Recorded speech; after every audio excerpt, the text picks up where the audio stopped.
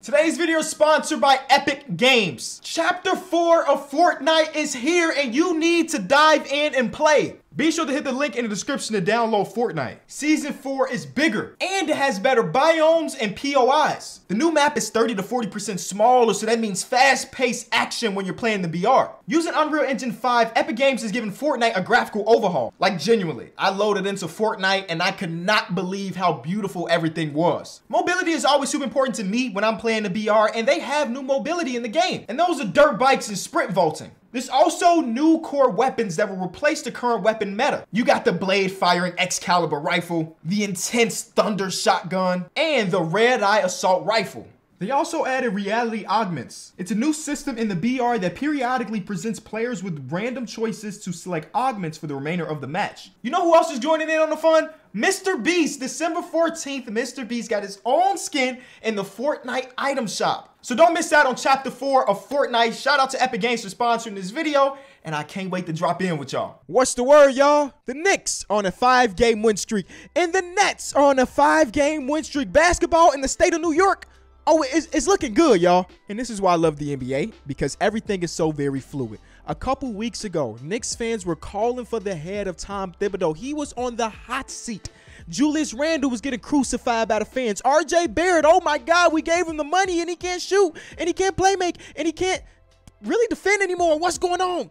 And just like that, they're back in the swing of things. And they're a half game away from a top 4 seed in the Eastern Conference. This is why we do this, man. They were in the gutter and they switched it up. Now we asking, how the hell they do it? This is the happiest the Knicks fans have been since the year that they did the thing, since the year of Julius Randle making an All-NBA team. Because last year, of course, a big disappointment. And in the first couple weeks, or first month and a half of this season, big disappointment. But things have been changing. And you know what? I got to give somewhat credit to Tom Thibodeau. Listen, I was a fan of a team that was coached by Tom Thibodeau. He has been throughout the entirety of his career, whether it been in Chicago, whether it been in Minnesota, or his time with the Knicks.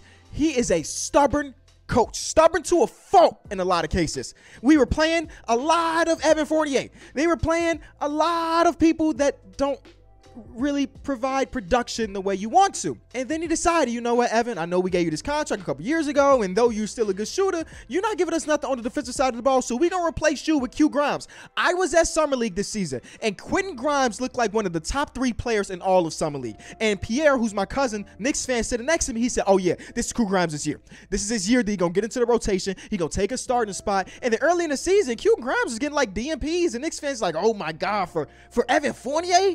We'd rather be bad because they were already bad at the moment and just let the young dude play. At least he can develop. And eventually, it got to the point now where he is lighting it up. But we knew he can score. He did that at Houston. He did that in the Summer League. I've been impressed with his defense over the last couple weeks. And let me get this out of the way while we're here. Do not tweet at me if your favorite team beat the Bulls. We're bad. It is not an accomplishment to beat a bad team, okay? Shout out to the Knicks. But Knicks fans, is all of my mentions how you feel right now. You must be upset. I'm not upset. I gave up on the season a while ago. We get a Wemby, you feel me? But no, I've been really, really impressed with the defense from not just Quentin Grimes, but from the team collectively. In their last 7 games, they're 6-1, and the only loss is that one we were talking about where they gave up 41 points to the Dallas Mavericks in that third quarter. They have the second best defense in basketball in that time frame. This team is defending like the Julius Randle All-NBA year, but better right now. And that is a little bit scary. Because let's be honest, you look at the weapons on that team with Julius Randle, Jalen Brunson, RJ Barrett. They're never going to be a team that's going to be looked at as an offensive juggernaut. They probably won't with this core be a top 10 offense. But on the defensive side of the ball, if you can continue this and be a top 10 defense and you still be an average offensive team, because that's what they are right now, an average offensive team, this is a recipe to be a good team. And right now, they have been playing like a really good team. RJ is alive. During this win streak, RJ is averaging about 20 points per game, 43% from the field, about 39% from 3 on 5.5 attempts. That's pretty good for RJ Barrett, especially when compared to the first part of the season where he was still giving you about 19 points per game, but the shooting splits were bad.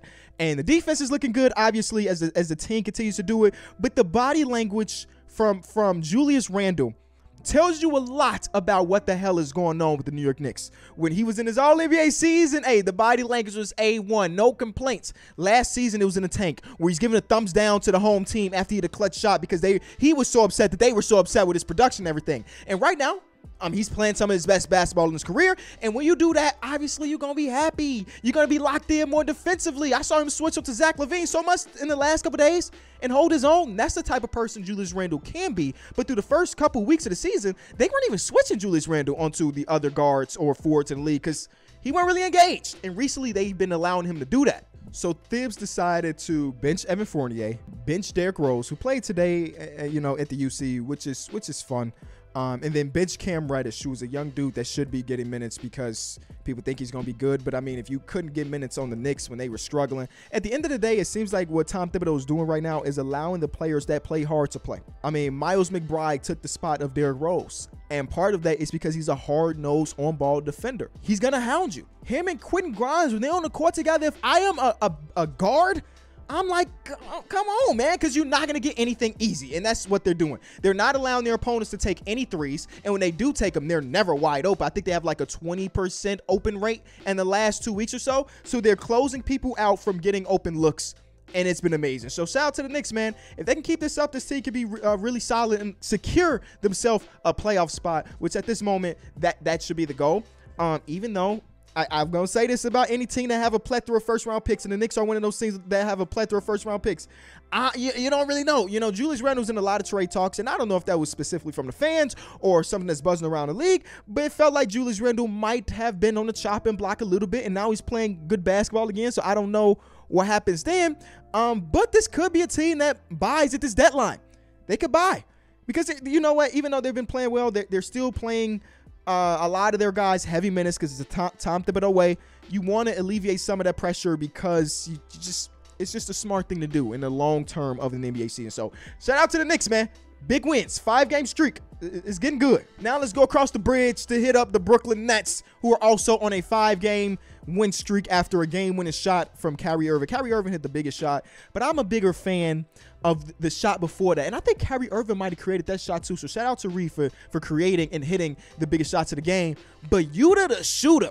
I saw a TikTok from the Brooklyn Nets. Shout out to the Brooklyn Nets, by the way. I worked with them a couple weeks ago, and they finally posted it on socials the other day. Beautiful. They gave me a Polaroid camera and let me sit courtside, and I was snapping pictures. And I had never been behind the camera before. I usually do this type of stuff. I had a lot of fun taking pictures of Kevin Durant and Kyrie Irving. They gave me 27 pictures, 27 snaps. I think 22 of them were of Kyrie Irving and Kevin Durant. I mean, they were the ones doing the cool stuff. You know what I'm saying? So shout out to the Brooklyn Nets for just being very cool and allowing me to experience the Barclays Center like that. Yuta the shooter. That was where I was going. I saw a TikTok a couple days ago where Yuta was asked, where's your favorite place to play outside of home? And you know what he said? Toronto. And boom, he had one of his best games of the season right there against his former team, the Toronto Raptors. It was a good performance all around. We'll probably make a Toronto Raptors video eventually. Actually, people on Twitter is like, Kenny, come on, go ahead, give us the work, talk about us. But I'd rather highlight the good things going on around the league instead of the bad things, even though the Toronto Raptors have been one of my most disappointing teams this year. But they were without OG again and no Gary Trent Jr. Soft pass, everybody's banged up. Soft pass, though. It's so crazy what a different voice in the locker room can do to a team. There's nothing different about this team right now as far as on paper when Steve Nash was the coach and now JV Jacques Vaughn, who's what they call him. And after this game, I think it was Kevin Durant. I be watching all the post-game interviews and I get a mix. I think it might have been Kevin Durant that was saying we're giving a lot of credit to JV for changing the mindset of all of our players here. They're locked in on both sides of the floor. And let's be real. I know people are not talking about Kevin Durant as an MVP candidate because the Brooklyn Nets are 18 and 12, and a lot of the people that are above him in the MVP standings are also above him in the team success standings. Kevin Durant is an MVP candidate very, very easily. He won't get a lot of buzz. I don't think he'll get a lot of buzz. Even if they continue this streak, I don't know if Kevin Durant will get the buzz, but bro, every single night it just feels like he cannot miss. The efficiency is ridiculous. And it's still true. The man is shooting nearly 60% on mid-range jump shots this season on almost 350 attempts. Do you hear that? If it wasn't for his three-point shooting only being 35%, this would be his most efficient season of his career, and it's damn near his most efficient season of his career when it comes to effective field goal percentage. A lot of people don't like effective field goal percentage. I understand. At 61%, that was a few years ago, his first year in Brooklyn. Right now, he's at 60.2. So even though he's not shooting the three ball well for his standards, he still's having the second most efficient season of his career, and it's by 1 percentage point. This man Kevin deserves to be here. And defensively, I mean, we've talked about basically in his time once he were with the Golden State Warriors how Kevin Durant has turned into, he was never a bad defender, but turned himself into a more than just an average to slightly plus defender. He's playing some of his best defense of his career right now, y'all. He should be in the conversations for most valuable player. And I remember this was right after he requested that Steve Nash got fired. I was listening to a bunch of podcasts, and they were saying even if Kevin Durant had the best season of his career, I don't think that what he did with his front office and requesting a trade, that the voters would give him the respect enough to give him the vote for MVP. And I say that's BS, because if he is the MVP and he's playing like the MVP, he deserves those votes. But let me go look at the MVP ladder and see where he's at, because last time I checked, he wasn't even on it. He's 5th. I cannot be mad at 5th. Because that means he's at least in the conversations right now, and there's a world where he can get there. Come on, 30 points per game, almost 7 assists, 7 rebounds, 5.5 assists. That's ridiculous. Anyway, they're playing more cohesively, if that's even a word. I'm still trying to figure out where I rank them in the hierarchy of the NBA. Well, let's say hierarchy of the Eastern Conference, because right now I have the Boston Celtics lost to Orlando today. Shout out to Orlando, another team on a 5-game win streak after being the worst team in basketball before this streak. They're on the 5-game, and he's beat the best team in the league. So I still have the Boston Celtics and the Milwaukee Bucks 1-2. But is the Brooklyn Nets closer to being the first team on the second tier, or are they closer to being on the third team on the first tier, if that makes sense? I don't really know just yet. I think this week they go against, let me look at their schedule, because I know for sure they go against Milwaukee this week. So they go against the Warriors, and then Milwaukee, and then Cleveland.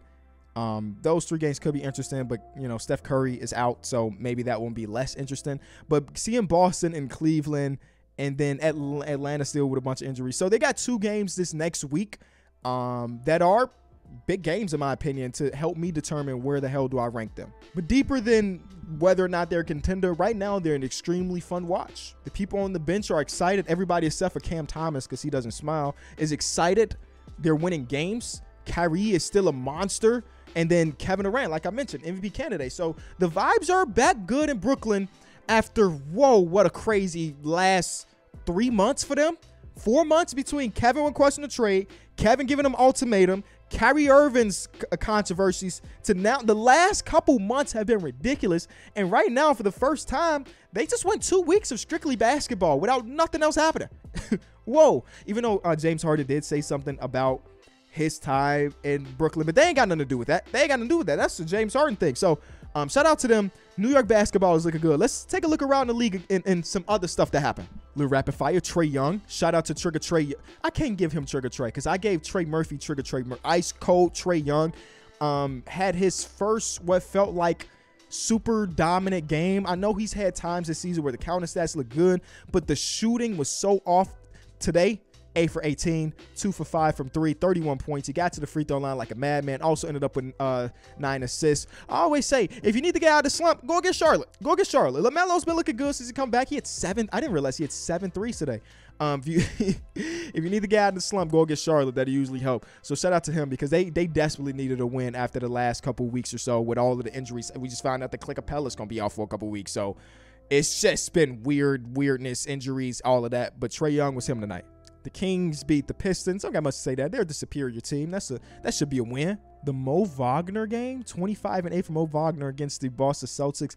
I've always said that I really enjoyed the Magic when they're in games. Like, there are times, of course, they get blown out and I turn the game off. But as long as their game is close, they're fun to watch because Paolo's a grown man. Franz and I guess Mo now are really good players. And I didn't watch this one specifically, but there you go. Kevon Looney was an assist away from a triple-double. I didn't watch that game, so I didn't know that. That's crazy. Naz Reid, 28-9 and 3 steals. Okay, so these are games I didn't watch, and then Luka was Luka. Again, no. This wasn't a Luka game. Shout out to Luka. I can't. That's so crazy. Luka's at the point where I see a stat line of 33, 9 assists, and 6 rebounds, and I'm like, this game is about Christian Wood because he was giving Yusuf Nurkic the hands tonight, and the feet. The post up, the jump shot, he was giving everything he wanted. He's getting everything he's wanted. So shout out to him. As you could probably imagine, I didn't get to watch a lot of basketball today. That's why my recaps of the last couple games ain't been much. Because today was my anniversary. Me and my fiance have been together for 9 years. 9 years. It's crazy. So we went out to dinner and stuff, so I missed a ton of these games. But what I will do tomorrow is watch the stuff I missed, because that's what we do. We never behind a day. So I'll see y'all tomorrow.